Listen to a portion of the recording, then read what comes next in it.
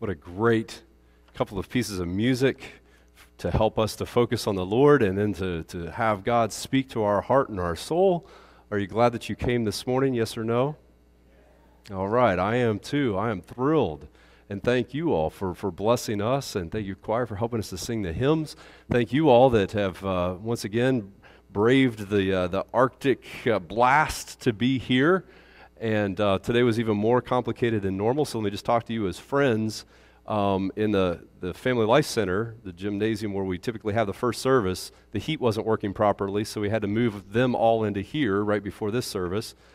And that was crazy, and so thank you for your patience if you were coming in a little earlier and like, whoa, what's going on? And then we had to call a squad for one of our ladies this morning as we were trying to start the service. And so please keep Cheryl Jones in your prayers as well. I think she'll be fine, and I think we'll be all right, but at the same time, we need to keep her in our prayers. And then also, and I'll put out a one call about this, but Phyllis Kimmel, who is a wonderful blessing here for years and years, she passed away, and we are doing the service here this coming Saturday at 11:30. So we want to keep the Kimmel family in prayer, and we ought to keep each other in prayer as well. I know we're fighting illnesses and craziness, and then at the same time, some of us have lost loved ones very recently, and so we want to love each other, and so I'm going to give you the opportunity to do that today, and so we'll try to encourage each other here in a little bit, and then after the service, if you ordered a poinsettia and didn't take it yet, you're certainly welcome to take it now, and after the service, if those that have purchased them have already taken them, we want to take the rest to people in need, whether it's just a need of friendship, encouragement, somebody that's homebound, nursing home, something like that. So if you know somebody, you don't need our permission. Just take one and take it to them. Is that okay? So if you're inspired to do so, do it. All right? So, Friendship Revolution is something that started last Sunday. I know later on it'll be on CNBC and Fox News and stuff, but we started it last Sunday right here at Columbia Heights, and so we've got kind of this image of a couple of hands just kind of being like, yeah, I'm with you, I love you, I'm supporting you, and I'm going to try to be your friend. But at the same time, we recognize that friendship isn't the easiest thing in the world, is it? We just went through an election cycle where some people had strain on friendships and family relationships over politics. Was that any of you all? Did any of you experience that? Somebody kind of, yeah. I mean, a lot of us, it was a stressful kind of thing, and it may have continued. And so I want to just kind of think about friendship, because in a minute, not right this minute, but in a minute, we're going to turn to Matthew chapter 7 in the Bible. But to kind of get at this, let me just give you a recap of last Sunday for those of you that weren't here. And then I'll be emailing out a link to a particular study that I talked about. So here's the 60-second overview. Jesus himself, when asked, what's the most important thing to do? He said the most important thing is to love God and love your neighbor as yourself. He put them together. It sounds like two things, but he said really it's one thing that's point A and point B. You have to love God. That's what we're called to do as humans that have been created by God. But we've been created to be in community and care for one another, have relationships and friendships, and so we got to love one another. Jesus said that, not me. It's not my opinion. It's him.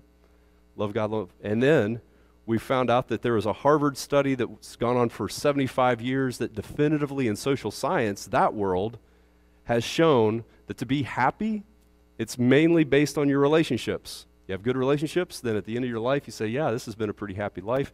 If you didn't have some close, very good friendship, relationships, those types of things, you're not going to be happy. To the point that the study said they could more definitively decide and predict whether a 50-year-old male was going to be healthy in all different ways at 80 by looking at, does that 50-year-old male have some close friendships, relationships, whether it's spouse or not, whether it's just friends.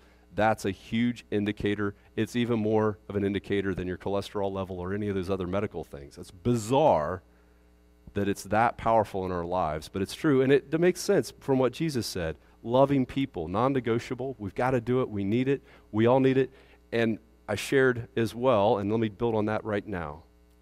even the most introverted of us who really like being alone sometimes. You don't have to raise your hand, but don't some of you like being alone, having your alone time sometimes? Yeah. I was talking with somebody this week, and they're like, and I said, if you were kind of stuck in the hospital for a month or two and nobody came to see you and you're just by yourself, that'd be horrible. And she said, well, I admit I'm kind of introverted. I kind of like my alone time and that kind of stuff. But we both realize that, there will come a breaking point at which if you're alone and you liked being alone, that's different from being lonely. And even the most introverted of us will eventually get lonely if we don't have good relationships and friendships. At the same time, this isn't easy, is it? To have a good relationship, a good friendship. This is not easy at all. To have a great friendship last 30 years, that takes serious effort, doesn't it? That is really, really difficult. It's very, very tough to be able to do that. And so I admit it's not easy, and we want to get to Matthew chapter 7. And we're going to talk about judging, but I'm going to give you some caveats, all right? So the judging, not judging, is different from what you may think that I'm going to say, okay? So if you stick with me looking here, because discerning is very different from judging. Judging has to do with hypocrisy. Discerning means we do need to figure out right, wrong, good, evil, those types of things, even safe and unsafe. So let's try to put this together. Matthew chapter 7, verses 1 through 5. Do not judge, or you too will be judged. For in the same way that you judge others, you will be judged, and with the measure you use, it will be measured to you. Why do you look at the speck of sawdust in your brother's eye and pay no attention to the plank in your own eye? How can you say to your brother, let me take the speck out of your eye, when all the time there is a plank in your own eye? You hypocrite, first take the plank out of your own eye, and then you'll be able to see clearly to remove the speck from your brother's eye. Now, the teenage Nathan back in the day when Jesus says, do not judge, the teenage Nathan might have said, yeah, but judging's kind of fun. Kind of sarcastic, right? And I'd point out, different things and kind of be argumentative a little bit. Were any of you all like that back in the day? Are any of you still like that? You want to admit it right now? Yeah, I'm with you. Now, judging other people, we do that all the time with our sports. If you're an Ohio State Buckeye fan, along with a bunch of others in Ohio Stadium, and Michigan comes in to the stadium, do you go, oh, cheerio, we love you? Play well, mates. No, we don't do that. In our minds, are thinking, boo. And it goes both ways. We go to the big house in Michigan, full of Michigan fans, and you're the Ohio State fan, or you're the Ohio State Buckeyes coming out on the field. You're not feeling a lot of love, right? You're feeling some judgment, but that's a kind of a healthy thing. It can be, but sometimes people will allow that to drive wedges in friendships, won't it? But even more important than that might be something like the mean girls syndrome. Any of you all ever encounter mean girls growing up? Were some of you mean girls yourselves? Do you want to confess right now? No. What's a mean girl? Well, that's when they start picking on the others, right? And they make some girls outcasts. And I was with a friend at a basketball game recently, and he saw some of the other students videoing other students. And he said, how hard would it be to be a student in today's world? Because you do something stupid or embarrassing, or you mess up, and all of a sudden, it's all over the internet. Judgment, right? Look how stupid this is, and picking on each other. But is it only for young people? No way. It happens in offices. It happens in nursing homes. Judging other people. And then the in crowd that judges the outcasts, then you have a subculture of outcasts, don't you? Were some of you all the kind of the outcast kids? And they kind of band together, and then you look down on the snobs, right? Or the mean girls, or the jocks that picked on you and gave you swirlies. Anybody get a swirly back in the day? Some of you are like, what is that? We'll get some of the ushers to give you swirlies after the service to let you experience that. It's not a good phenomenon, right? Judging one another, looking down on one another, that's a little different from just having nice sportsmanship, right? And so let's kind of pick this apart and figure out, what is Jesus getting at? Because don't judge me. When people say that, sometimes they have thoughts that are not exactly what Jesus meant. So let me show you what I mean. Do not judge, or you too will be judged. This isn't just friendly banter rooting for your team. Let me give you an example of what this, I think, looks like, and you then be the judge, okay? My wife Jennifer has a Facebook friend from high school way back when who hates Rob Portman. Rob Portman is who? State senator, right? He hates Rob Portman. Anytime Rob Portman says anything public or makes a vote that is known, this guy gets on the internet and says something bad about Rob Portman. And it's scathingly bad. Picking on him, making fun of him, accusing him of horrible, horrible things. He just hates. And so almost every other post that this guy posts on Facebook, types out on Facebook, is negative toward Rob Portman. Now, he's judging Rob Portman, so guess what Jesus would say? He then says, for in the same way that you judge others, you will be judged. In the measure you use, it will be measured to you. Jennifer and I see this among her other Facebook friends that look at this guy, and they then assume, man, that's a really hateful guy. What an idiot, right? They do not look at him and say, wow, what an astute political analyst, right? No way. They judge him. So he's judging others, then he's getting judged, and it just goes on and on and on, doesn't it? And that happens in life. So do not judge, or you will be judged, and you're probably going to be judged by the same way, and maybe even God in some way, but we're just talking just kind of proverbial in the world that happens. You're going to get judged. So don't be a judgmental person. But what does that really mean? What does that mean? Do we judge other people like what Jesus is talking about? Man, I hope not, but it's easy to do sometimes. And maybe you feel like people are judging you in different ways. So let's dive in then a little bit more to this scripture and let Jesus interpret himself. So his interpretation of what it means to judge is described by verses 3, 4, and 5. Here's verse 3. Why do you look at the speck of sawdust in your brother's eye and pay no attention to the plank in your own eye? Plank, let's think, arg, matey, walk the plank, right? Now that's going to help because that's a big piece of wood, right? That's not a speck of sawdust. So, verse 4, how can you say to your brother, let me take the speck out of your eye, when all the time there is a plank in your own eye? You hypocrite, first take the plank out of your own eye, and then you will see clearly to remove the speck from your brother's eye. Now, if Jesus was a carpenter, what's that do to this story for you mentally? It's just hit me very recently. Carpenter, you're doing something for somebody else. Let's say you're making a table for somebody in need. They can't afford a table, you find out about it, you're a carpenter, you can make a really amazing table out of wood, right? But when you do so, you're going to get some sawdust on you, probably. You got sawdust all over you. You get a little speck of sawdust in your eye. But you were doing good, but yet you got this imperfect environment. You weren't wearing your safety glasses. I know all of you men always wear safety glasses whenever you use tools, right? Good. Did you lie in church just now?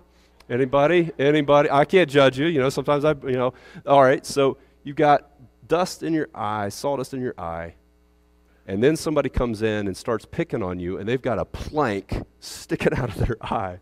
You loser, look at what you got in your eye. You loser. But they've got this big plank sticking out. Wait, that's the kind of judging that's a ridiculous kind of judgment, but we as humans, and we're broken, we're sinful, sometimes we contend into that, looking down on somebody else when we haven't really even checked every aspect of our own heart.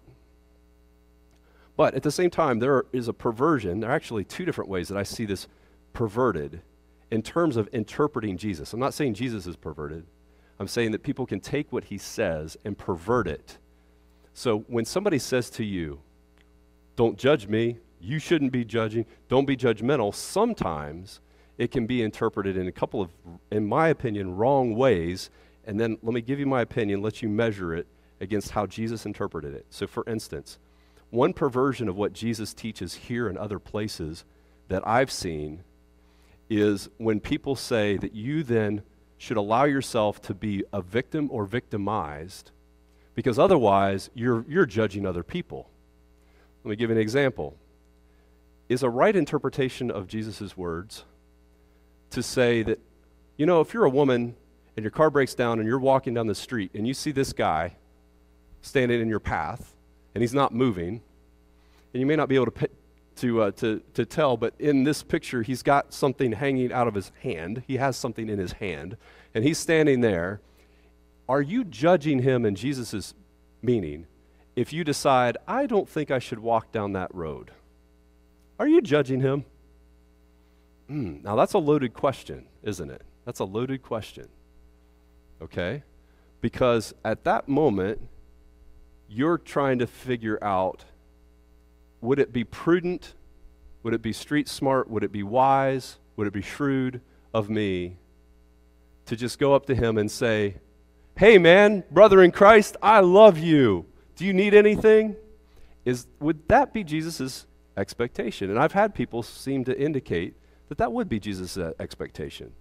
And so then I talk with different women who feel what I would call false guilt when sometimes they're making a decision that truly is for their own safety.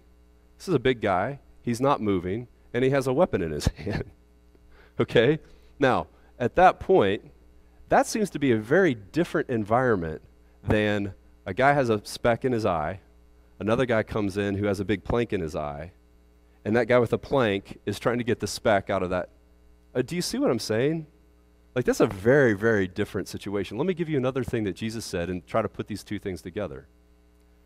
Jesus says in just a few more chapters, in chapter 10, verse 16, I am sending you, Christ followers, Jesus followers, I am sending you out like sheep among what?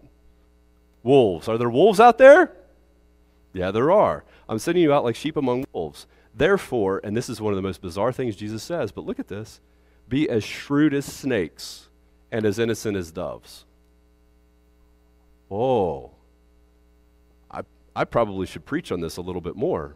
Other Christians should maybe know this passage a little bit more, because we have all these people that feel very, very guilty out there when they don't stop to help somebody, but it's four guys in a car with a cell phone, and you're the one lady in the car by yourself. Should you feel guilty for not stopping? And I have people all the time that are like, man, I struggle with that. I feel like I'm not being like Jesus. Well, is that not being like Jesus, or is that being like Jesus? Are you being kind of as shrewd as a snake? That's a weird thing for Jesus to say, but Jesus said it. I'm not making this up. Check your own Bible. Be as shrewd. Be shrewd, but be innocent.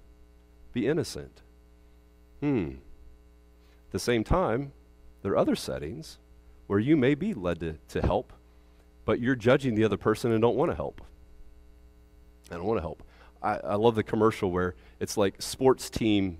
It's somebody with sports insignias on their car and it breaks down, or they stage it, don't they? They're saying, okay, we broke down, and will the other people that are other fans of other teams stop to help us?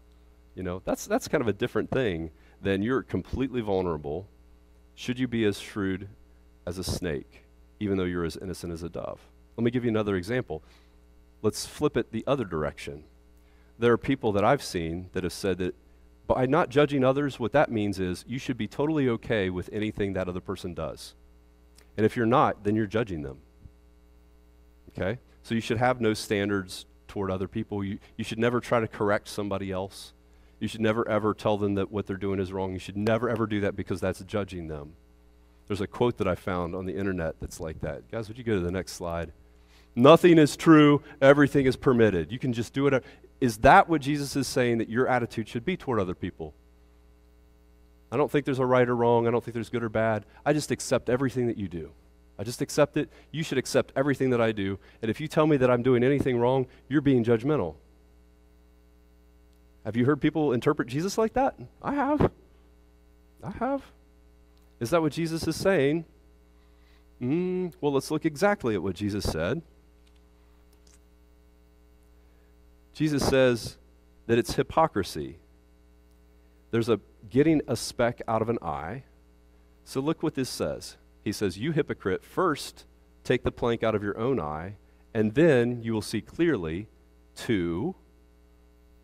Let's have some fun. Let's let you all read this with me, these last two lines starting with remove. all right? Watch what this feels like, okay? Let's read this together out loud. Remove the speck from your brother's eye. It's interesting. Your responsibility to people you love includes helping get that speck out of their eye, but there's an order in which you do it, and the first order is get your own big sins taken care of and clean up yourself, because otherwise you're walking around smacking other people with your own sinful behavior while you're trying to pick on them for something that might be very minor. That's hypocrisy. It would be interesting. I won't ask you to raise your hand, but just kind of look at me with an affirming look if this is true for you. Were you raised in a setting where you saw Christians not act Christian, so going to church in later years was difficult for you? And if you have like a parent, somebody like that, they would go to church and they seem to be all squeaky clean, and then they beat the snot out of you at home, or they did this or that at home, and you were like, wait, you're not living up to what you're doing, and that hurts you. Okay? Now that's an interesting situation. Hypocrisy is what Jesus is talking about, not an understanding that there is a right and a wrong, and more than that, if you really love me, there will be times where I do have that speck in my eye, and I do need you to come to me and say, you've got a speck, I love you, and you know that I'm having to deal with my own planks. You know that. So Nathan, I'm not picking on you, and I don't think that I'm better than you. I'm not looking down on you. But brother, you've got that speck, and I want to help you. Now, the minute I say that, there are those of us that are like, wait, isn't that judging? Well, not if you're doing it with that.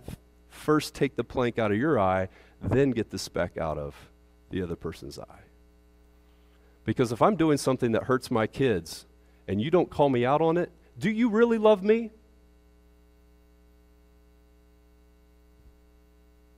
And you just let me do it? Do you love me? And you all talk about it behind the scenes? But nobody comes to me and says, Nathan, that's not a good thing that you're doing. That's hurting them. That's not really love, is it? But our culture seems to say, yeah, that's what you should do, because otherwise you're being judgmental. This is hard, isn't it? All right, so let's make it practical. I'm giving you a lot to talk about, and you can, over lunch, man, you guys could just be like, I don't know. So let me make it practical, and let's say that there's an ABC to trying to make friendship and try to care about other people, where you're not judging them, but you are being as shrewd as a snake and as innocent as a dove, okay? And you're not being hypocritical, because you know that you've got your own problems, but you don't want your problems to prevent you from loving that other person, right? I really like the Bengals, and we're having a rough year. So for me to go and talk football with a Steelers fan is hard, because they're doing better than us.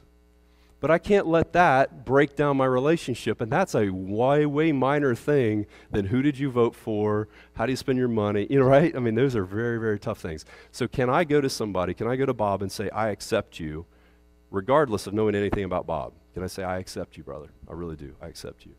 Can I go to Jane and say, Jane, I accept you? I really do. I really do. And I may not know anything about Jane. She might have voted for the wrong person in the election. I might have voted for the wrong person in the election, right? But that's irrelevant at this level of acceptance. I don't have to agree with you on anything. I don't have to approve of anything that you do to accept you.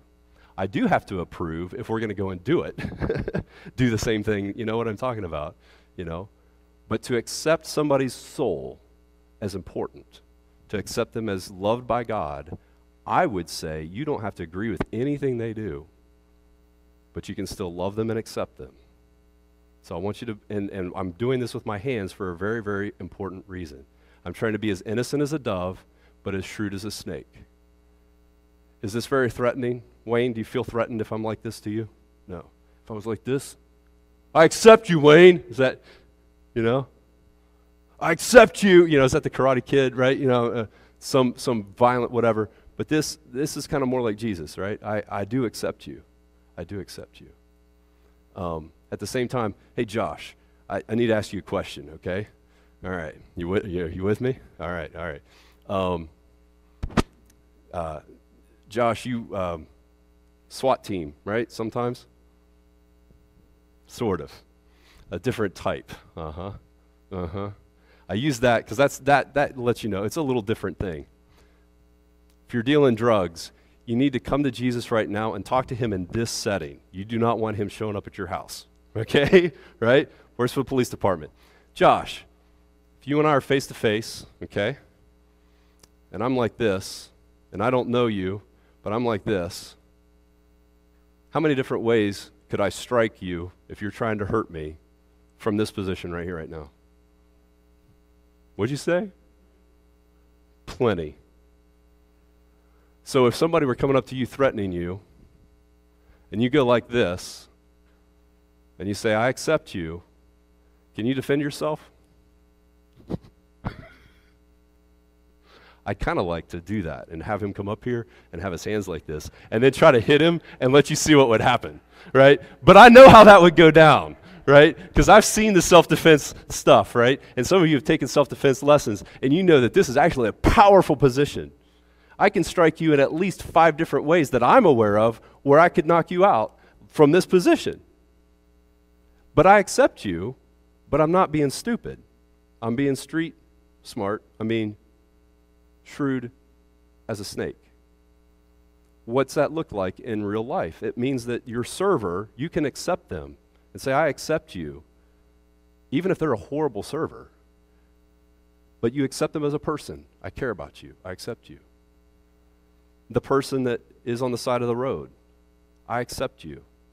I may not whip out my wallet and give you all of my money if I don't have it to give because I'm trying to save for my own kids because I'm in poverty myself, and Jesus is telling me at this moment that I should keep it for my kids. That sounds like you're judging them, but you can still accept them, I would say. I'm just giving you this to think about. As we interact with people, if this is somebody that I know has hurt other people, I'm sorry, I just looked at this. Way over, no, that doesn't work either. Now you're going to think that Mark did something. Nobody did anything. That guy right there with the staff, right? You know, the shepherd. I accept you. I accept you, right? But at the same time, I know that they may try to hurt me, and I'm not just being stupid, but I am saying I accept you. See what that does to you, even in this setting, to say to other people, I accept you. So here's how we're going to end this. I just want to look around and say, I accept you. I'm going to invite you to bring your hands up like this, okay?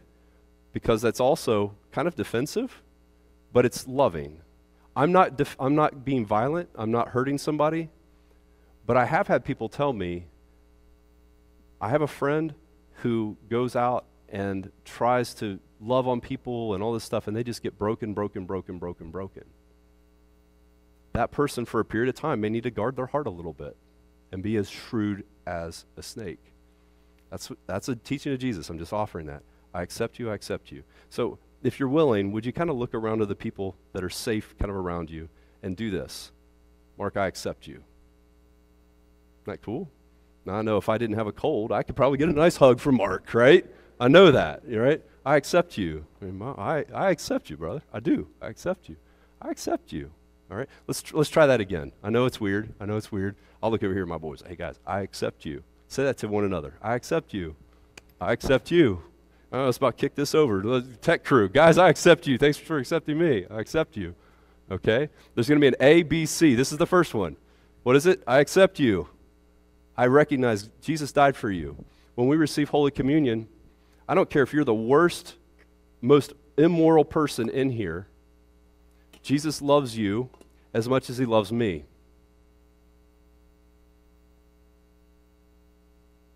Let me repeat that. The worst of us in here that's done the worst thing this past week, Jesus loves them as much as he loves us. He died for us. He was broken for us. His body is represented by the bread. His body was broken for us. His blood, which is represented by the juice in the cup, his blood was shed for us.